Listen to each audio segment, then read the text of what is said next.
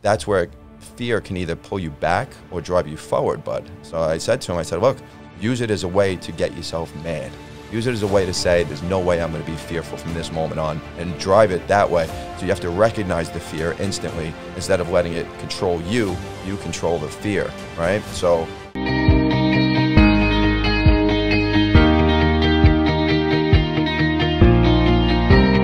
welcome, everyone, to episode 20 of the Casandra Properties podcast. We're going to remind everyone we're on episode 20 throughout the podcast because it really bothers Pete if I reference the episode. This one happens to be episode 20 as we move throughout the day. So I'm joined today by a wonderful, wonderful, wonderful man who has inspired me in many, many ways, and we'll get into that as we go through the show. Cory Schifter from Casale Jewelers, just runs Staten Island's preeminent retail jewelry store for designer brands, certified diamonds, engagement rings, watches, and fine jewelry. Wonderful guy. Very excited to have him here. Cory, thanks for coming in today. thanks so much. Episode 20 as well. What an honor. It truly is. I'm so grateful. Thanks, Pete. I appreciate you putting me in on this time. It's got a good ring, episode 20, right? I like it. How you doing over there on the ones and twos, Petey? You good? Good. You're happy too. You weren't happy a minute ago. But, No, he wasn't. But it's acceptance now, so we're good. Before we started recording, he went into his, don't put the episode number because we got a filler episodes. No, it's episode 20. 20. All right. So as we often do on the show, we like to talk about, the origin of what makes Cory Cory. You have done such an unbelievable amount of work in the community. So let's go back. Let's talk about parents, how Casale came to be Casale, and how you established yourself in the community, and what were your influences as a kid. Let's start back as a young lad. What made Cory Cory? So what made Cory Cory? There was a lot of things, but we'll start at age 11 when my parents decided to go into the jewelry business. My dad was very similar. If for the Honeymooners fans out there that remember Jackie Gleason played the role part of trying to always find a harebrained scheme in order to make extra money. Well, my dad did the same thing, from chirping bird alarm door hangers to anything that was from Chinatown that he tried to bring in and sell. Really? He tried. He really did, my dad. Awesome. He went all in, and he tried everything. And then finally, in November of '86, he decided to go into the jewelry business. And my dad drove a taxi all throughout the night. So we spent a lot of days with him, and once he went into the jewelry business, he sold his taxi medallion for around $25,000 back then, and took a second mortgage on our home in order to try to make a better life for our family, and started Independent Jewelers Market, which was located right by Cafe Luna on Highland Boulevard. They were there from '86 to 2009, and from what I remember and what I recall as a kid, I remember I was a terror, and I used to run up and down their store because it was like a 100-meter run. And I used to run around and cause chaos, but at the same time, I just always remembered the type of service that my parents always gave their customers. And, it's kind of like welcoming a friend or a new person into your home, make them feel warm and welcome. And that's what my parents did. They always knew everybody's name. They always kind of, knew about their kids and always asked about the family. And it was very, very personal in how they reacted and spoke to every customer. Like, every customer was equally as important, whether they were getting a watch battery or a diamond engagement ring, So you've been around this as I was in the family business from the time you were a kid. Yes. And you were, I'm sure, dragged all hours of the day right to the store. Yep. But those were, for me at least, super valuable lessons. Watching interactions between mom and the clients and the customers, just not even realizing I was picking up and observing, And also, I think, work ethic. My mom was, for the most part, a single mom, and put the hustle on, like, big time. And those things kind of imprint on you, I guess. Yeah, it does. And, you've done a great job as well.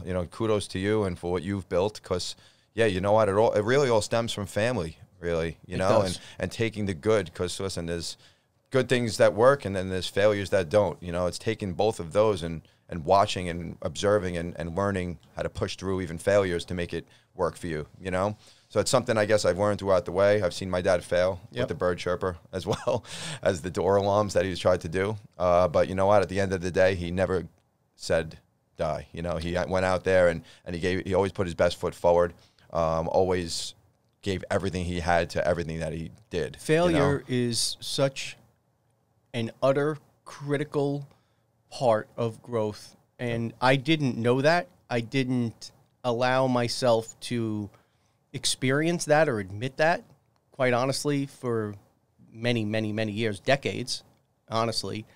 I had done a video about this years ago, about fear and how that's what drove me. And it worked in a limited sense because the fear of not being successful had me running through brick walls headfirst, but not allowing myself to really evaluate and say, no, I failed at it. Like, there's no putting a ribbon on this thing. Yeah. Like, this was not a success. It is such a critical part of growth now. It's in like a weird way. I almost kind of look forward to failing. Yep, I understand. Oh, I do. Because you if you really peel it back, you can look at things and go, oh, okay, here's where I went wrong and get better. Yep. And I feel like that is changed over the years. Like, failure was, no failing, yep. right? And no, now can't fail. Right. It's like, yeah, well, we could fail. Well, I think that's our society, right? We're always told that we can't fail, and when we do, what do? Yeah. How do you react? What was your number one failure that kind of you remember?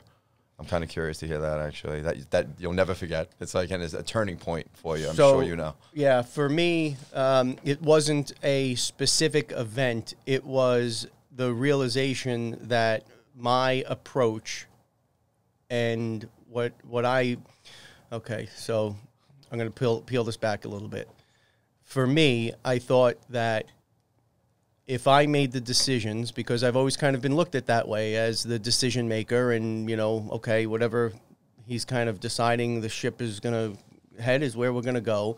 I thought that feeling in my heart and knowing in my head, or thinking I knew in my head, I was making the right decision was enough. And everyone would kind of fall in line behind me, and I would go, and it was just, well, okay, he's going, so let's go, yeah, right? Yeah. And I did so much damage to people I care about. That is, without question, for me, when I stopped and realized for a lot of different reasons, it's not enough to be well-intended and to rationalize, yeah, but look what we got done, right? But we got here, and then you turn around and there's a 2 miles of bodies, yep. and there's collateral damage everywhere, and people are hurt. But we got here, right? You guys said you wanted to get here, so I brought us here, right? Isn't this what we said? No.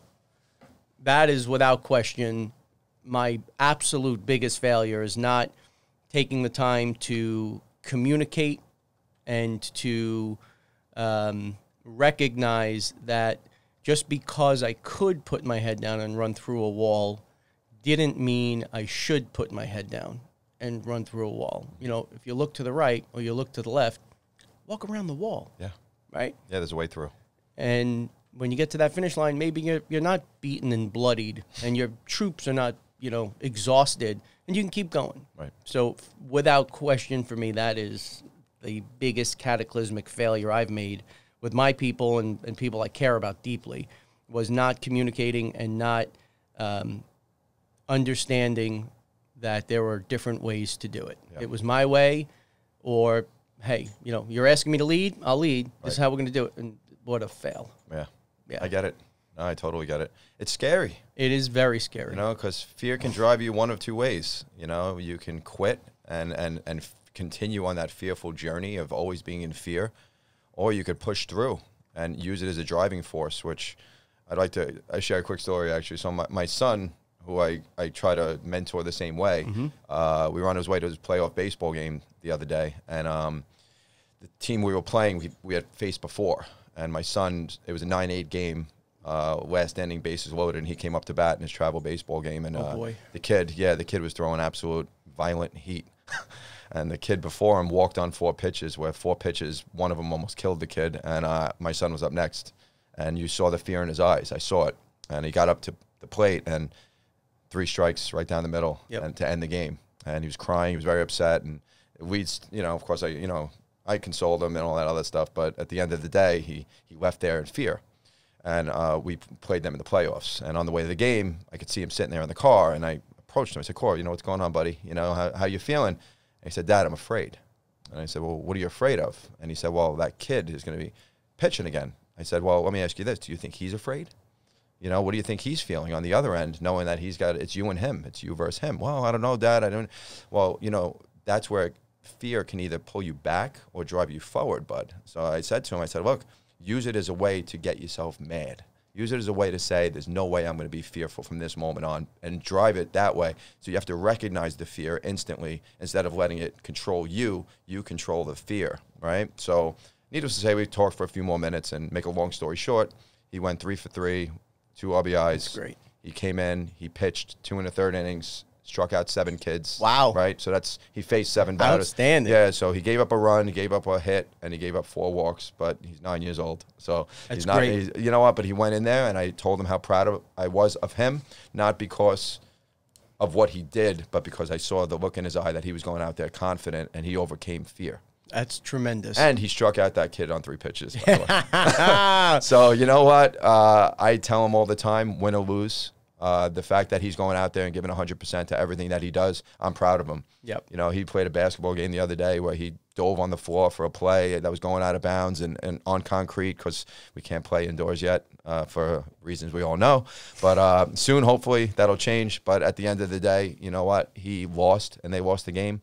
But he gave it 110%, and his team followed too, and they just lost by a point. You know what? But at the end of it, I gave him a big hug and told him how proud I was of him. And he looked at me like, we lost. And I said, yeah, but you know what? You gave it everything you got. You left it all out there. And I think if we can do that individually, not only for our children, but for our business and for our staff, and they see that we're okay with failing and we're okay taking fear and using it as a driving force and driving them to be able to motivate them as well, life's pretty good.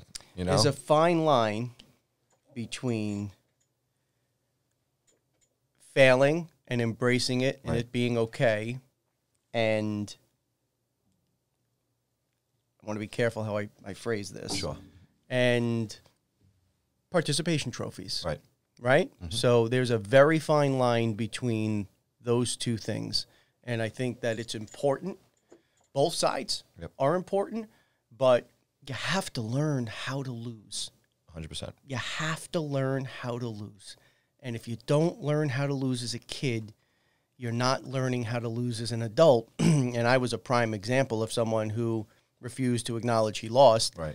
And it was so damaging in ways you can't even begin to comprehend that that's like super important. As you were telling the story about your son, of course, you know, I'm a dad. I have a son and a daughter, similar experiences. And like I was getting anxiety for you being the dad at the game, right? Yeah, Like, it was. I had plenty of that. Trust me, I couldn't get rid of that.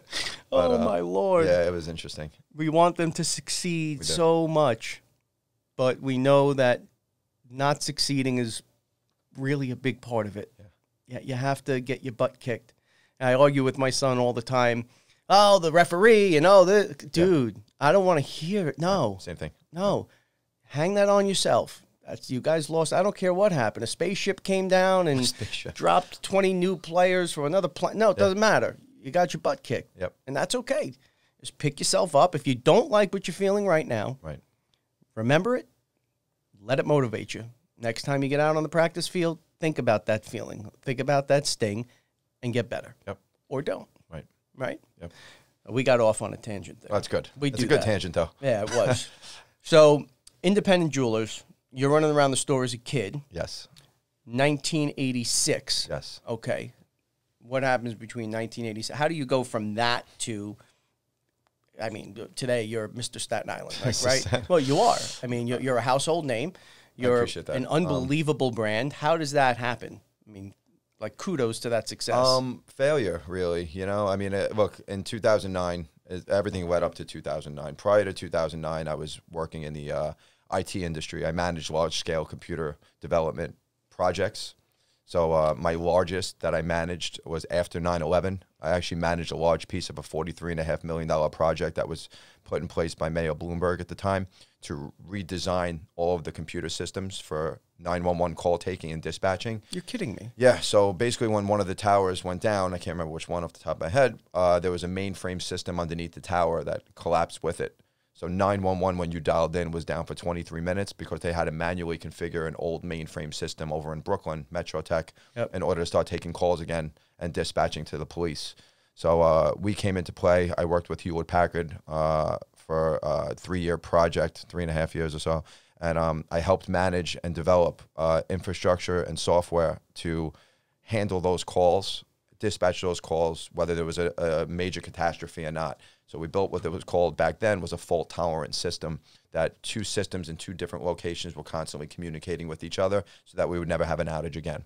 So that background, is that the impetus for 36,000 Facebook fans and 16,000 Instagram fans and a 4.6 out of 5 rating on Google? Is that background, is that part of what helped you with this digital transformation in business, or were those two connected or not connected? Yeah, you know what? Every road leads down to where I am today. I learned how to be creative in how I managed my teams. I learned how to be creative in developing software and kind of managing the team to be able to do that. So I've always had a management skill on leading people. And I guess leadership, we talk about it all the time, is immeasurable. You know, people want to follow leaders, and that's something that I strive to become. And when I first took over in the jewelry business, I wasn't that. I was scared, very, very scared, because I expected things to be much better than what they were financially for the business at the time. But, you know, going out and being confident in what I did on these projects, working for the stock exchange and working for these other corporations, you know, they brought me in to manage these big projects that were very, very important to them, and to be able to lead all of them to success. Again, failures a little along the way, but learning from my failures of things I would never do again helped me when I came into the jewelry business, because I realized that it's much different now. You know, I came in where, you know, the first day of sales was $20, which is a $20 repair. The second day of sales was $5, which was a jewelry cleaner, which now today we give away to all of our customers free without charging $5, you know. So that was our second day. So $25 in sales in the jewelry business isn't really something that keeps you afloat. And really, I had to come up with a creative way of managing the business and becoming a leader, so that my staff can see that, yeah, I'm just not a sitting duck trying to figure out what to do, you know? So it's kind of, there's a couple of things along the way that helped, and others along the way that I learned from that brought me to where we are today. So, you know, let's talk about what some of those things are, because going from good Lord, $20 in sales day one, $5 in sales day two, did you see that this was headed? So for me, because I was in the business, around the business and then in the business very early, much way before all this technology took place, right? And that change for me was a slow, resistant, difficult change. Right. For you, when you got in, did you see that, oh, okay, this is where it's headed, and I've got to start investing in digital infrastructure? Did you see that right off the hop, or? No. Initially, I, again, was under the impression that I would come into a business and immediately be successful. Right. Based on, after we closed on the business and whatnot, you know, the numbers that we thought weren't, you know, unfortunately. And, but fortunately, if it makes sense, they weren't. Because I had to learn. You know, not many people realize that, you know, Casale Jewelers was a household name on Staten Island for a long, long time. And when I took over, I still had that interpretation, because he was a competitor of my dad. I didn't know what he was doing out there. I paid attention to what my dad was doing. I didn't care about anybody else at the time. So thinking I was taking over and coming into something that I wasn't was a little, you know, fearful, I guess. We could use the word fear again. I was afraid. I was scared. There were times I called my dad in tears. What did I get myself into? Please help me. And my dad, you know, provided my first idea on how to run a promotion to get people into the store. So what I did was I it's a funny story. So I posted on the front page of the newspaper. They had these tear-offs. It was like a Post-it. Yeah. So I bought the whole island. You know, my dad lended me the money because I didn't have any left, right? And I posted to the whole island that I was going to give away a free watch battery, you know, just to get people in the store, to get to meet me. I'm a new owner. You know, it wasn't anything. that I felt was going to be a big moneymaker. But at the end of the day, giving away a free watch, but at least I'll get to meet some people and people will come in because nobody came in for 2 weeks. So we ran this promotion, and I was all excited. I had a suit on the day. I was very excited, and I couldn't wait to see where it happened. Now, I was in my back office, and we have a doorbell system. So you ring the bell, and we know people coming in. The bell was ringing like crazy, right? And I was so excited, you know? It was like it was happening, you know? It was like, I can't believe this. It rang more in that half hour that I was sitting in the back than it rang the first 2 weeks I was in business, right? So I come downstairs feeling good, you know, and I look around the store, and I realized something. They were all senior citizen men with Ziploc bags filled with watches, screaming that I didn't put limit 1 per customer on the ad. No. So needless to say, it was the worst experience I ever had in my life, to the point where I ran in the back. And the sales girls came to the back and like, you have to handle this and you have to take care of this. I said, look, I have no idea how to handle this. I'm like, you guys have to do this. You've been in the business. I don't know what I'm doing. I need you to please help me make this right. So they went back downstairs, fought off the people, got them back into the Accessoride where they came from. And at the end of the day, you know what? A valuable lesson was learned. There's no quick way to turn your business around and make it a success overnight. Yep. Right? So that kind of really, that was my first learning lesson of what to do and what not to do, to the point where 5 years later, I still had a guy come in with that thing, you know? And no way. Yeah, didn't have an expiration date either. Oh, I forgot that part. Did I not say that the first time? There was no expiration date either. So, yeah. So that was really a big fail. And I thank you for the Staten Island Advance for not making me aware of that in my day. Lisa Taft was handling things. So, Lisa, I acknowledge you over on the air. You know, no, listen, it all happened for a reason. You know, every scenario that happens in our life, I feel like happens for a reason, because we're able to guide ourselves and fight through that, which we did. And learn from it as well. I never did that again. That is an outstanding story. It was a good one. It was certainly a good one. Yeah, and I'll never forget it.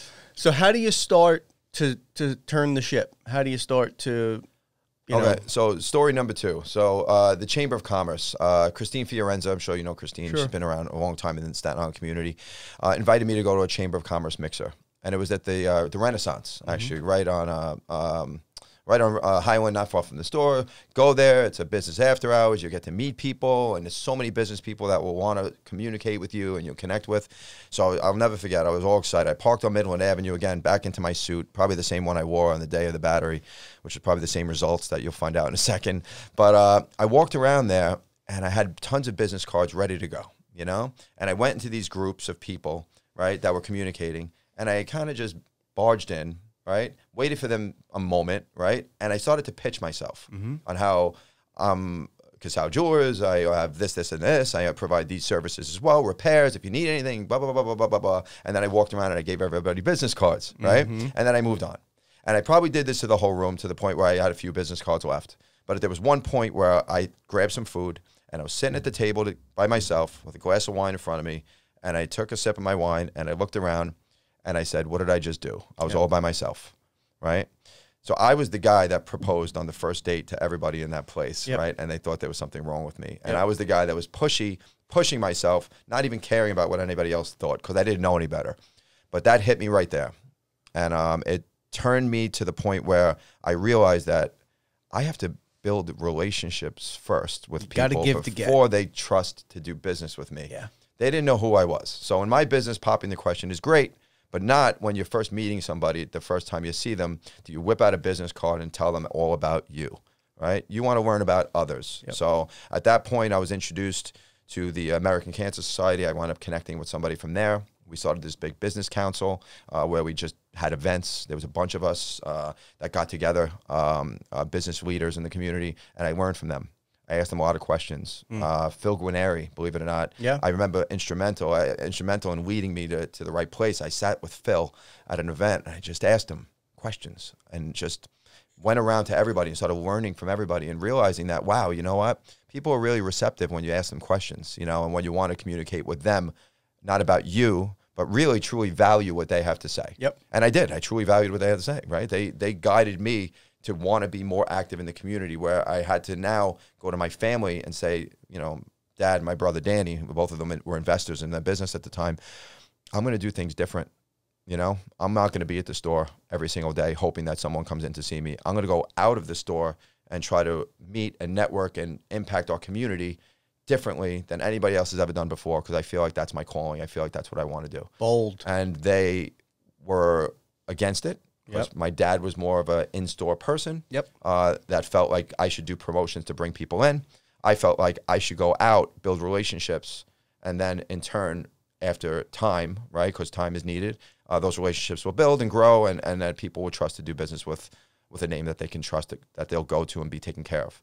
So, and here I am, 11 years later, grateful for our Staten Island community for being there for us, and I do everything I possibly can to be able to support our community for what our community has done for us over the past 11 years. And I'm so grateful and blessed to be a part of the Staten Island business community that wants to give back. And there's so many people like yourself and so many others that go out there and do it. Me, I just find a creative way to implement it in our everyday, to do things and promotions and have it be fun and different ways of giving away stuff and supporting our charities and stuff like that. So I guess that's a gift. I guess that's my gift is somehow creatively, be involved and be out there, and be a light for people that really can't see, and try to just open their eyes to what's good in our community and be able to give back as well. So, you've raised an unbelievable amount of money through your efforts in local charities. And as you said, you've got a knack for creating neat events, memorable events, right? You've put an interesting spin on things. And I had opened up by saying you had inspired me in a profound way, and I'll that. Share this now. So we've always been a charitable company, but we've been very in the shadows about it because it didn't feel right to me, and it was more just me having a fear of the spotlight than anything else. So another thing that most people don't know about me, awful fear of public speaking, what we're doing right now, being out front and center. When I'm in my space, I go. I know it. I feel it. Yep. I've been blessed with vision, and I can go. But this, for me, was as foreign could be. Yeah. I just didn't do it. I never did it. And I started to develop a reputation of, oh, well, he's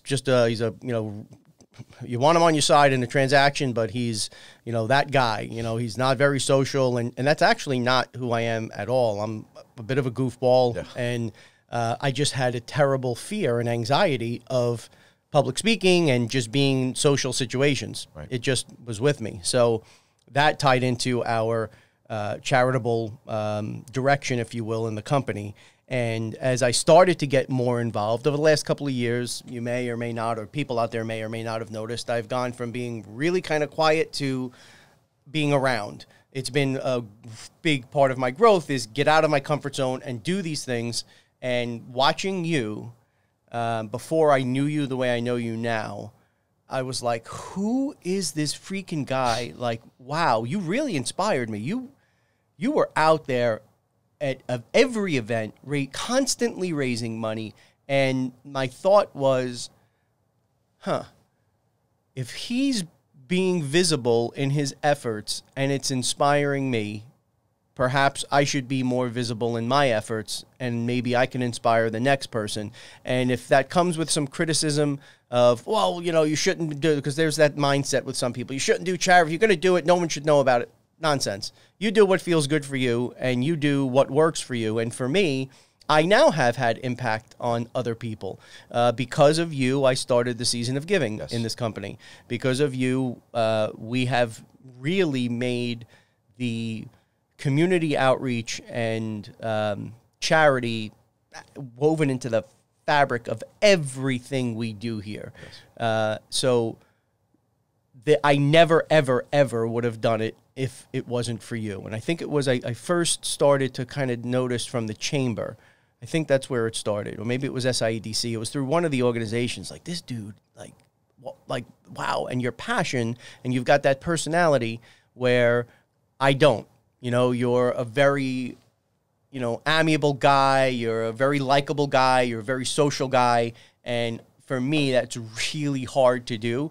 So thank you for that. Well, you're doing it, by the way. So I'm getting better at it. Yeah, I never thought of you of that, which is good, right? Of a guy fearful of that spotlight. But you know what? Kudos to you for getting out of your comfort zone, and thank you for the kind words. I don't like hearing those things. I get weird. I guess that's one thing I appreciate it, but I'm thankful for those words that you've given to me. I mean, it's great. As you can see, I'm getting caught up in my words now, just because it's out of my comfort zone to hear that, because I just want to do what's right. And if I can do what's right and still support my business and my family at the same time, then I'm doing something right, you know? Well, you're doing it right to a whole nother level, right? Rotary Club, Paul Harris Award, Young Professional of the Year Award, Lewis R. Miller Award, on and on and on. You have really taken it to a completely different level, and you are now known as that guy.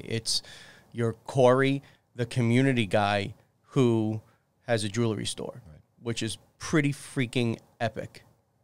Pretty epic. Thank you. And the community is very appreciative. And here you are on episode 20 of the Casandra Properties podcast, Pete. By the way, we're in like this is so cool. Yeah. We have an audience somehow in 50 different countries. That's awesome. So I think it's going to be hysterical if people start showing up at your store again looking for watch batteries. Yeah, no, that ad is gone. You cannot find it on Google Images as well. I removed it. I paid a lot of money to have it removed. But yeah, Pete's in the corner going, I was looking for it. Yeah, he's looking. He's searching right now. I see it. Oh man. All right, so Crazy. you start to feel. Well, let me ask. I shouldn't assume. Did you start to feel that was the way that you should change your approach, or were you reading books, or did you have a business coach or a mentor, or it was just organic? Yeah, it just felt right. Amazing. Honestly, God led me to really help his people, if we want to say it. And I've been kind of traveling down that road of pretty much everything you mentioned as well. I am a guy who lives in fear as well, but I've turned that fear, when I feel it, into something that's going to be a driving force. So each and every day I try to learn. Each and every day I wake up, it's hard, being in business. We know, it's the unknown, and we do our best to do our best for our family and lead our family in so many ways. And it's great. It's a blessing. It really, really is. And at the end of the day, if I can, like you said, impact the lives of others by doing what's right, then I must be doing something right, I guess. No doubt about it, but brother. It's fun. You know what? Honestly, I have fun with it. And the first big thing I ever did is actually pretty cool, is the race for the ring, which, we pretty much gave away a $10,000 to $15,000 engagement ring every year. And where it spurned from was I was driving over the Outer Bridge on a Sunday night, coming back home from the Jersey Shore, and where I met my wife, by the way, out in Osprey. But needless to say, so coming over the bridge, there's a lot of traffic, as you know. So that used to be like crazy back then, 10 years ago. And I saw a billboard over the Outer Bridge thinking, wow, I can get all these kids that are coming home from the shore with a big engagement billboard, right? Yep. Promoting engagement rings. Yep. So I had called the company that was housing the board. And at the time, it was a 6-month minimum, $8,000 a month, with a design fee of $4,000. So I was looking at about a $50,000 investment, which I didn't have. Wow. Right? So at that moment, it hit me. What can I do that's fun, that would get people interested in learning more about engagement rings, that we're a big bridal store, because bridal's fun, it's nice, and it's really, really meaningful. So what I did was I called Christine from the Nicotra Group, and we had a relationship from St. John's. I used to run the student union, and she used to be my liaison between the school and them. So I called her. And I actually asked her if she'd be interested in doing something like this, a big run and big race for a ring and all this stuff. And she was in. So we got a bunch of bridal vendors together, and throughout the years, it evolved more and more into being something that people remembered. People recognized Casale Jewelers' race for the ring. Not only did we give away a big engagement ring to one lucky couple, but we ran our comedy night in between it. Every year that netted over $150,000 over the past 9 years to local charities on the island. And it allowed for the couples to get together, bring their friends and family. Their friends and family met before this big race, because someone's proposing at the end of this race. Right. That's what the race was. So some people actually asked for their hand in marriage before, right? So at the comedy night, and the comedians had a lot of fun with it, a lot of laughs. But at the same time, we raised a lot of money for charity, which is something I always kind of try to do, is think of our community and everything that we do as far as promotions go. So the race for the ring was that. It was something that drove the community to see that we're doing something fun, giving money to charity, and giving somebody an engagement ring, and having us share that special moment with them. So it was pretty cool. Actually. Very, very cool. So similar in my business, at least on the residential side, you do get to share some really intimate moments with your clients and your customers, right? Purchasing a home, particularly the first-time home buyers, You just forge relationships. They become like family. Yeah. You know, and you watch them go through life and you know, go from step to step. And I would imagine the same thing for you, seeing them at, you know, to be young and in love, Yep.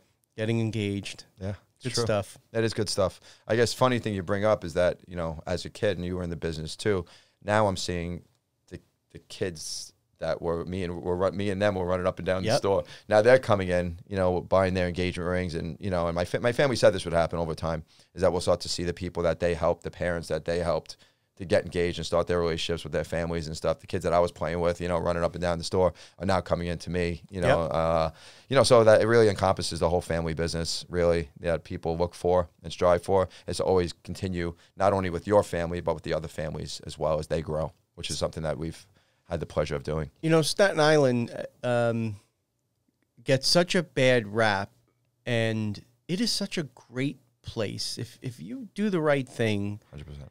they give you a shot here. Like, you know, the community will embrace you if you embrace the community. And, you know, we have such a bad reputation. I was doing some statistics the other day, Googling around the household count in Staten Island. And in that search comes up, why does Staten Island, I don't remember the exact words, so don't hold me to it, but it was something like, why does Staten Island have such a bad reputation? I was Googling statistics of how many households there are on Staten Island. Yep. And, you know, outsiders have hated on us, but if it is an awesome community. Yep. A very close-knit, tight kind of place where if you do the right thing, the community is there for you with, you know, in a big way. Tenfold.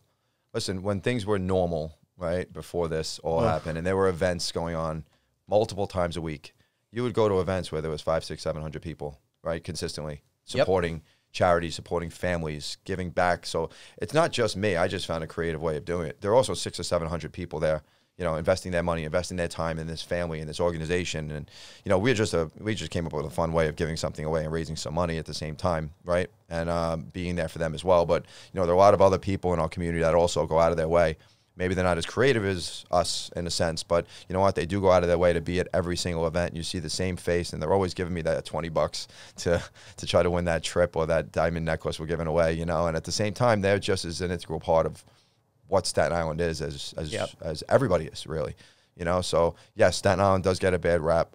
I don't understand why. I understand the shows and the whatever, the perception of those outside of Staten Island, but when Superstorm Sandy hit, and we were out there a lot. Oh yeah, it was unbelievable, the work that the community was doing. It was remarkable to see how fast, with really an absence of any direction, right? There was things happening that had never happened before, and people were ill prepared for it.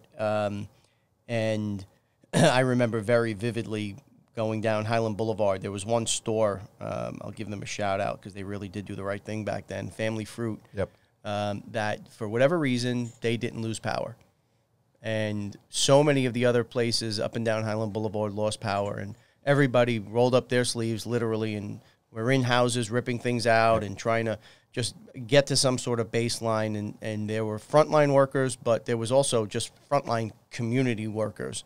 And I remember, I think it was the National Guard was there, and they hadn't been fed in a couple of days. Wow. And Lou from Family Fruit put together, just literally wiped the store out, and we just started making sandwiches and whatever we can cobble together and bringing it out and setting up stations on the corners and just trying to get food out. And it was just like, it was that kind of thing. There was no, okay, I'm going to go back to my community now, it's time for dinner. It was 24/7, 7 days a week, just unbelievable mobilization of the community, and really spoke to who we are as a community. Yep.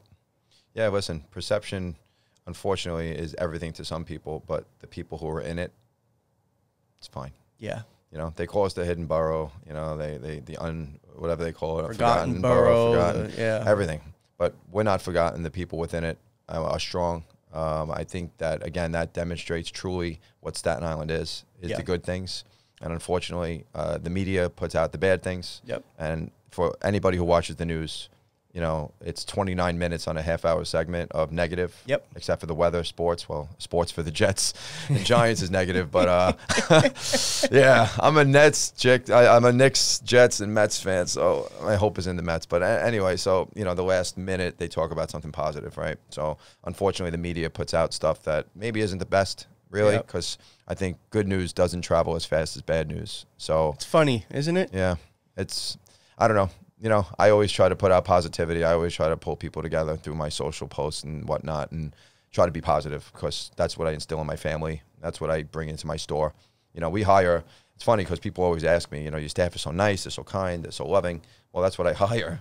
I hire nice, kind, and loving people because at the end of the day, you can't teach someone to be kind. You can't teach someone to love, you know? So at the end of the day, you know, if I can train somebody that wants to learn and wants to be this loving, kind person that we have an image of what's in our store, and I know that I can trust them being in my store, and I'm okay. You know, I can have a person walk out and not really find what they want, and maybe the salesperson wasn't the best at selling that type of thing or whatever it was, but if they were treated kindly and they were treated with love and appreciative of the fact that they could be back. You know, and at the end of the day, they leave with a good feeling. Maybe they just didn't find what they found this time, but they were gracious enough to give us a shot. So not, you know, look, we don't convert everybody. It'd be great if we did, you know, but at the same time, no one's going to leave unhappy. You know, and that's one thing that I always instill in my staff is just be kind and love on everybody, no matter what the situation. And we're grateful that we've been able to do that over the years. Really good stuff. And in that vein, I wanted to touch on just where we are globally as a country, not globally as a country, and globally, I guess, and locally. There is so much angst out there, and the country is so divided. You hear story after story, and you see and you experience friends that are no longer friends, brothers and sisters that don't talk anymore over political leanings. And, you know, we have a country that spent, I had done some homework before because I thought that this tied in because there's a few other places I want to take this. We spent $14.1 billion on this election. $14.1 billion. There were some races where individual candidates spent over $100 million on one candidate in one race. How do we do better as we talk about taking care of our neighbor and we talk about, you know, helping those that need help and we talk about empowerment and we talk about, again, I don't care if you're Democrat, Republican, liberal, conservative, in between, doesn't matter to me. We all should be compelled to help each other, right? Can you imagine what you could have done with that $14.1 billion? How many mouths you could have fed? How many roofs you could have put over people's, families that are living in the street and people who can't source food. And as a country, while we lecture each other on both sides and we take the moral high ground, $14.1 billion in one election cycle. Wow. I didn't know that. That's a lot. It's a startling number. You know, we have a program here that I'm hypercritical of. The deer vasectomy program. Interesting. Right? Yeah. So we have people, you drive up and down Staten Island, you see it everywhere, who are living in the damn streets, struggling to put food on the table. And we are spending millions of dollars a year to catch deer and give them a vasectomy to try and beat Mother Nature. I don't know. How did we get, and I'm picking on one program. Yeah. And there's, just that one stands out to me because it's like, you know. It's hard to stay serious when you hear that, I guess. It's well, you know, crazy. Because people feel, and I appreciate, and I'm an animal lover through and through. Me too. Yeah. But I can understand people saying, well, we don't want to have them hunted. It's inhumane, whether it is or it isn't. We go from there right? Because we don't like the idea of harvesting an animal to allocating millions of dollars to when people are not eating, right? And people don't have a roof over their head.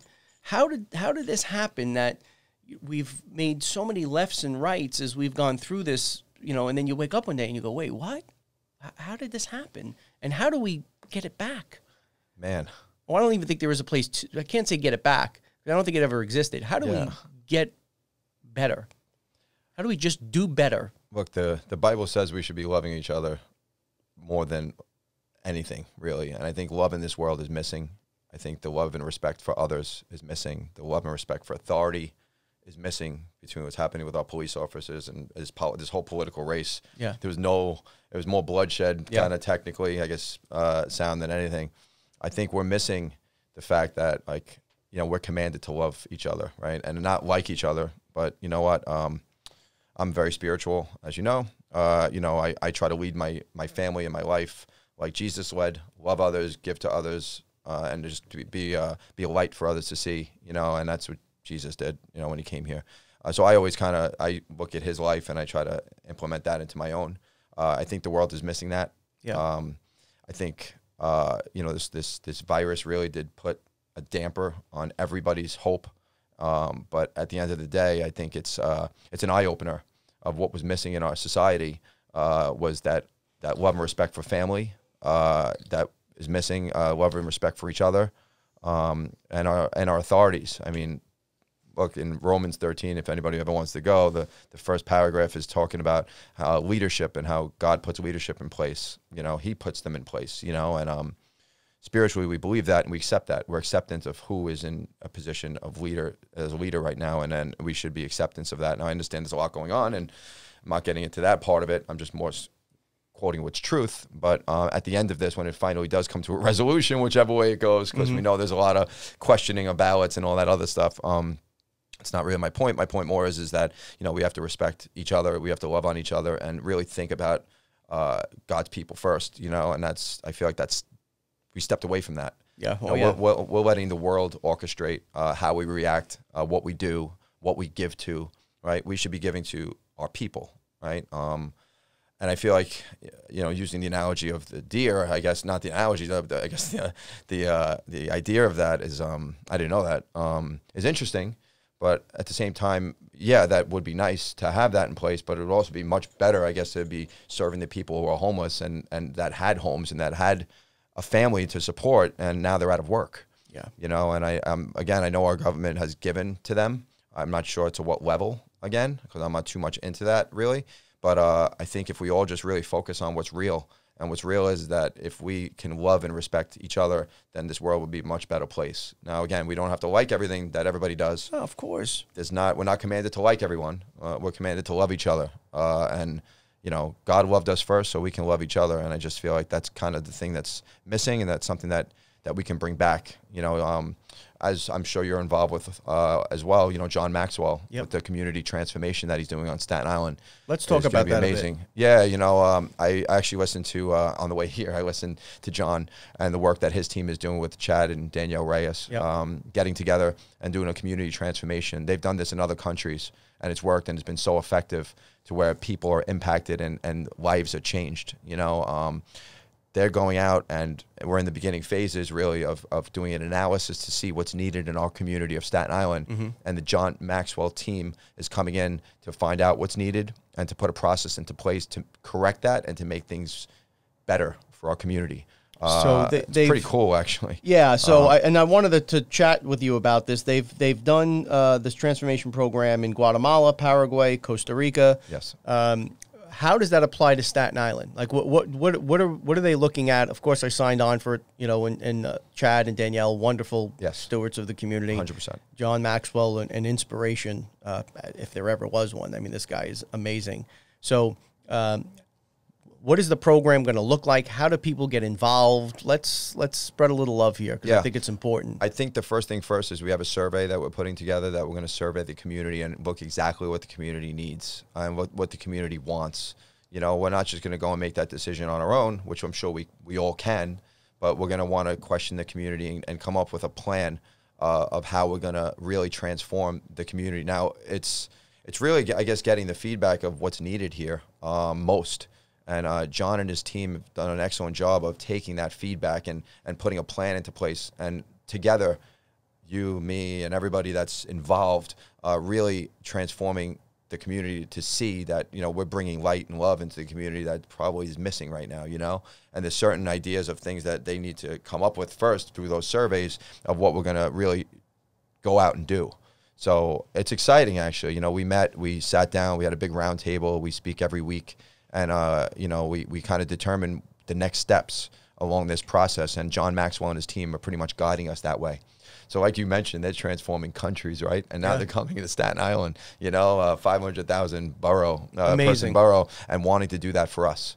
You know, seeing that there's so much community love here that goes unnoticed, that if they can bring that to the forefront and make that more of what people look at as far as Staten Island goes, then they did their job, right? Because there is so much good. There really is. And there's so much help that's needed to get people to see that good.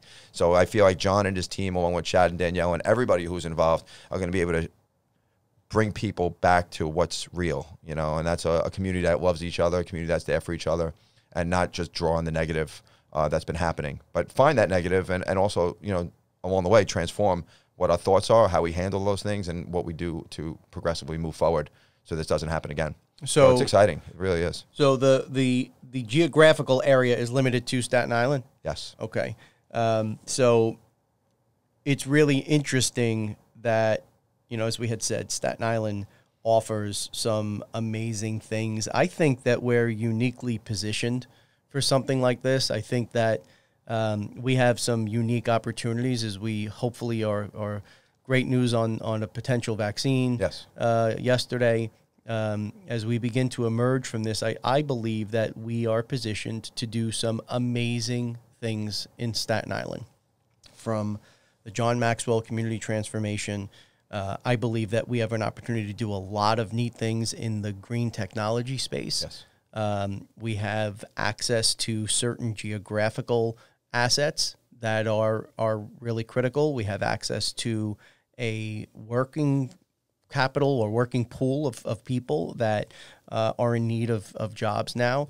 The city and state, I have to say, have been very good about making programs available to further explore those avenues. And I think we can emerge as a community and be a leader in an emerging space for the whole country. Yes. You know, maybe the world. And I believe we have the right people here, the right, you know, human capital, the right circumstances to do that. So I've never been more, I've always been a Staten Island guy or Staten Island rah-rah person, but I've never been more excited for Staten Island. I do think that we have a really amazing opportunity in front of us, and if we seize it, we can look back in 10, 15 years and go, wow. Yeah, I agree. I think this is just the beginning for the Maxwell team starting at Staten Island. Yeah. And look, I mean, I hate to bring this up as an example, but, you know, the coronavirus started, from what we gather, in one area of China, right? Mm-hmm. And look how it spread to the world. Yep. We can do that on a positive note, right? And bring love to the world and bring hope to the world that's missing right now, right? Just by starting here. So there's always a starting point to which this happens. And good news does travel fast. Hope and love does travel fast. And you know what? People get a good feeling when you're around someone that's shining light, that's bringing love, that's making others feel good and feel valued, you know? So when you have that, I feel like that can easily transition out to the world as well, which I believe John and his team will do as well. But we're the starting ground in the States from what I gather, so it's pretty exciting. It's unbelievably exciting, and I think that you're at the exact right moment. Mm-hmm. You know, the election happened. We have a president. We don't have a president. It's contested. It's not contested. Right. Either way, everybody woke up the next day. Yep. Right? The world kept going. Everything just continued. And I do feel like there's a moment of right now. And in that, you can capture hearts and minds. I do think that the level has dropped down 5 or 6, points on the intensity scale. Yep. And I do think there is a moment in time here now where we can reach out to folks and say, hey, let's take that energy, let's take that passion. Don't care what side of the aisle you're on. Right. And let's pull together and do something good. Yep, so I agree. Best of luck with that endeavor. Yep. Something that I think really is at the ground zero of something really cool. Yeah, me too. Good stuff. Yeah, happy to be a part of it as well. Definitely, thank you. Absolutely. So I feel like we've kind of talked about the impacts of Corona to death, on a stupid way of saying it, right? On the small business community. We've been rocked by it. I'm sure you guys have been rocked by it. I don't think there's ever been, there has never been a more important time to shop small. I agree. And to look to your neighbor and help lift them up and, make that decision to support small business because it's tough right now. It is. Can you talk us through some things as we head into the holidays? How do people get in touch with you and what are some of the things you have coming up? And, please, everyone, keep at the forefront of your decisioning before you click that, buy it now button. Right. There are a lot of local businesses that are hurting in a very real way. So please keep that at the forefront of your thinking. But anyway, let's talk about the holidays. Yeah. So I've always been a huge advocate of the Shop Small initiative that was run through American Express. It's a time really where patrons can give back to our local community because, 8 cents on every 80 cents on every dollar goes back into our local community that's spent in our local community. I think it's actually 86 cents, which is even more. Remarkable. So it's remarkable. So people are spending within their communities when you spend with them. So, there's families out there that have their kids in local sports that are trying to pay for their daughter's gymnastics and trying to just do things to be involved locally as well. So that's kind of the drive with Shop Small, is that realize that local business is the forefront of every community. And as small businesses right now, especially the fact that most were closed and some are still operating less than they can, for months at a time, now is more than ever to really think of them during the holiday season. And I'm not just going to promote myself. I'm going to promote every small business on Staten Island. Even if it's another jeweler, just shop small. I mean, if you have your local jeweler that you're dealing with, if you have your local clothes stores that you're dealing with, there's so many opportunities on Staten Island to keep your money on Staten Island. And especially now more than ever, now is the time to be able to support our local communities and support our local businesses. So if you don't know, you could do a search for something you're looking for, a special gift or something. With us, we always have fun things that we do. Where we have a Black Friday week. We're doing it a week. Usually it's Black Friday weekend and Small Business Saturday, which is the Friday after Black Friday, the next day, where businesses come together and we rally and we do promotions and fun stuff. We do our stand-up sale, it's called. So back when players were kneeling, let's call it, we decided to stand up for our military, for our local community, and for small business. And we do our annual stand-up sale. This is our fourth one.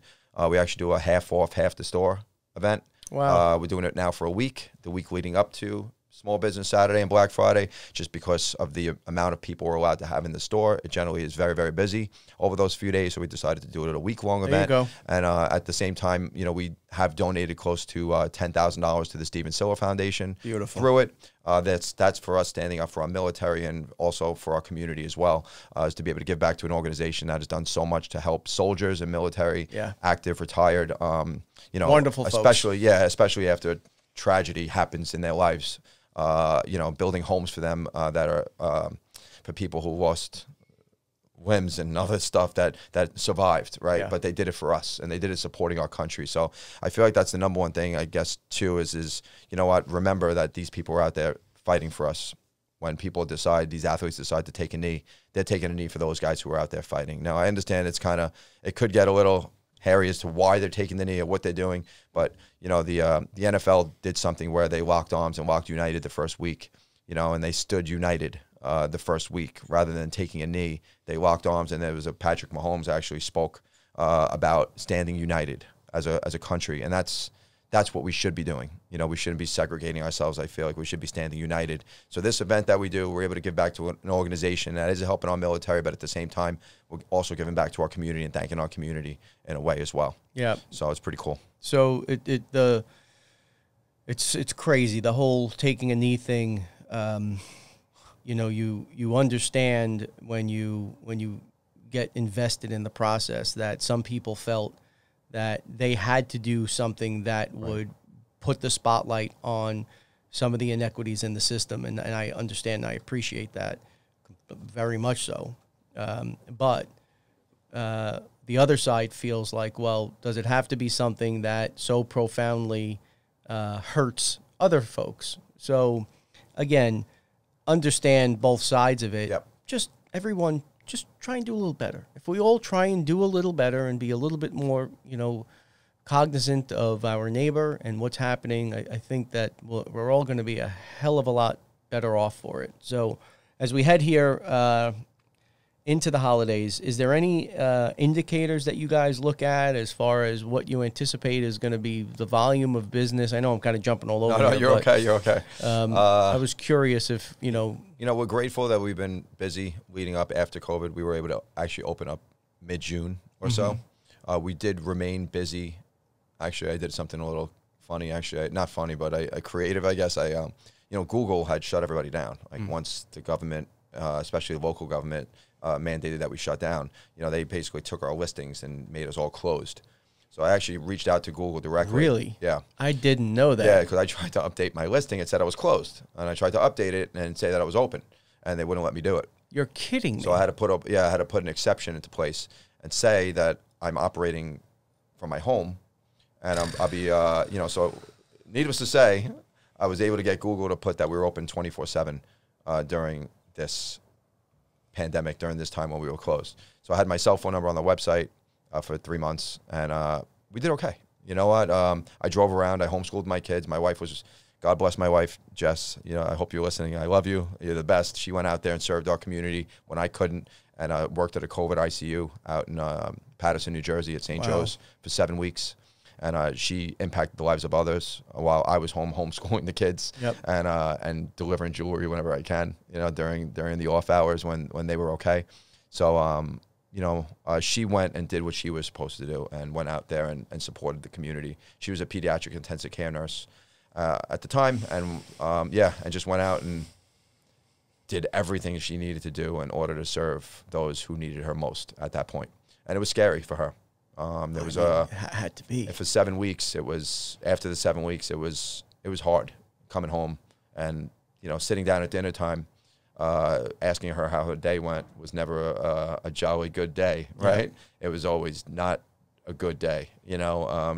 And it was scary for us as a family, but at the same time, I knew that she was strong enough to go out there and do what she needed to do, and she did it. You know, and she impacted the lives of others. So I'm proud that she's my wife. I'm proud of the determination that she had to go do this, but also at the same time, she set the perfect example for our children to not think of yourself first, but to think of others first is exactly what she did. Well, so, God bless her for it. Yeah. We don't talk enough about our significant others and what an unbelievable role they play in our lives. Yes. And, my wife has got a special seat reserved up there. She's going to get up to those pearly gates, and they're going to be like, you dealt with this, dude. You go right to the top. Oh, you have no idea. Yeah, you have no idea. Yeah, she's good, too. She's in good hands, my wife. Not my hands, but, you know. But she puts up with us. Listen, if it wasn't for them, they raise our children. They're there for our children. They brought them to where they are, and they've allowed us to do the things that we need to do in order to support our family. So that's what a team does, you know. We're a team. Yeah, my wife has played an unbelievable role in allowing me to make some of the decisions I've made, good and bad, you know. And it's funny, nobody really knows the story either. I knew I was going to marry my wife the second I saw her. You know, and I'm not a mushy, wishy-washy kind of guy, but the second I saw her, I knew. Where'd you see her? So she was coming out of, we went to dinner. Well, let me give you, I know we're running a little long. Do you have a few more minutes? Yeah. All right. So we had our friends, common friends, tried to introduce us like 2 years before we met. And me being just work, right? You know, I was difficult in making that connection, and we finally got connected, and my wife brings this up all the time. I'm super precise in my work, right? So I'm on the phone with her, and I had just walked in, and my dogs were barking, and she says, oh, you have dogs. And now, like, I love my dogs, my babies. And I can hear in her voice she wasn't like a dog person. So she's like, oh. And I said, yeah. So like right away it's becoming combative, right?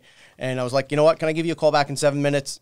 And to me, it was just like, I looked at my watch and I was like, okay, I've got to take care of a couple of things. It's going to take me 6 minutes, give a minute for error. Call you in 7 minutes. Just my insane brain. Yeah. So she was like, yeah, okay. Call me in 7 minutes. One thing leads to another. We don't exactly hit it off. So 2 more years go by. We're both still single. And our friends are like, no, you guys are meant for each other. You have to get together. And I'm like, you know what? Whatever. Fine. So I begrudgingly go, blind date. I'd never seen a picture, never anything. And we went to go pick her up at work. She was the catering manager for Affinia Hotels. Okay. And she had come downstairs, and I looked to the right, and she just had like this light. And I kept thinking to myself, good Lord, let that be her. And it was. Yeah. And I knew that second. We went out to dinner, and, you know, being in the dating game, you know, this etiquette and blah, blah, we went to Ruth's Chris Steakhouse, and she ate half the menu, literally. And I was like, she's authentic. She's the one. She's absolutely the one. She was doubling down on dessert. I mean, forget about it. You're going to finish your steak. And I'm like, you know, because when you're going through that process, it's so not genuine. Yeah. And she was straight up genuine. So funny. It does happen when the love at first sight nonsense, I'm still calling it nonsense, even though I went through it. Yeah. She's been there by my side ever since. Awesome. Yeah. Very cool. Good stuff. Good stuff is right. So how do people find you? Let's bring this to a wrap here. What's the best way for people to reach out and to get in touch if they want to come shop the store and they want to find you on social? What's the best way to get a hold of you? So, yeah, great question, actually. So social media, we're always posting specials, events, and fun stuff that we're doing. We're actually doing a best costume contest right now, Halloween costume contest, which is a lot of fun, over 200 entries, all through social media. Find us on Instagram, find us on Facebook. You can find out what we're doing for the holidays. We're giving people back money. We're doing promotions. If it snows 5 inches on Christmas Day, you're getting all your money back. Wow. Yeah, we're doing some fun stuff for the holidays. So definitely follow us on social. You can go to our website, casalejewelers.net, or always come by our store. We're open Tuesday through Saturday right now. We will be open 7 days a week for the holiday. We're located at 1639 Richmond Road, right down Toad Hill in between Buell and Four Corners. There's always a friendly face there, whether you need a simple gift, that's $20, whether you need a jewelry repair, a watch battery, not free, not free. But you know, we're able to really, anything you need, whether it's an engagement ring, a wedding band, you need anything, we're there for you. Our staff is friendly. Our staff is ready to help, not going to force you into a big purchase that you're not ready to go. We cater to your budget. We custom design gifts. We're really like the all-in store, you know, really all in to make sure that you're happy. And my girls can gift wrap better than others, better than anybody. I will put them up against any other jewelry store in Staten Island. They will gift wrap better. No, I'm just kidding. But, you know, ultimately at the end of the day, you'll find a friendly face. You'll get a beautiful gift that you'll treasure forever. And we'll do the right thing, of course, every time. I really appreciate you coming in. Yes. I appreciate everything you've done in the community. You are really a true leader, and you're leading by example, and you're doing great things, and you've impacted me. You've impacted a lot of folks out there, and for that I am grateful. I do appreciate you coming in for episode 20. And spending some time with us today. Yes. It's great to see you, bro. It was fun. Thank you so much. Yeah. Let's get together again. Keep doing the good you're doing too, brother. Don't let me overshadow you, because you're doing just as good. Look, man, as all of us. So I'm out there trying, and I'm not afraid anymore. Yeah. So I appreciate it. Okay, great, all right, bro. Awesome. Thanks, brother. Take care, everybody. Thanks for tuning in. As always, please keep the comments, suggestions, criticism, all of it. We enjoy it. If you're interested in coming on the show, please reach out, and everybody stay safe.